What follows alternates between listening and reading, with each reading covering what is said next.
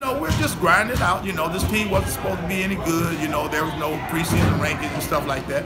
And so we just, you know, keep it honest and just keep working like that.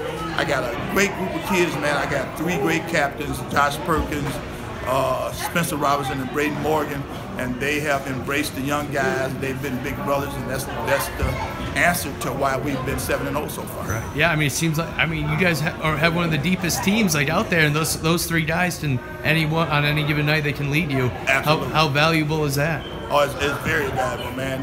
Perkins is like 4-year guy in the program. Robinson's been on varsity 3 years, and so and Braden came back home.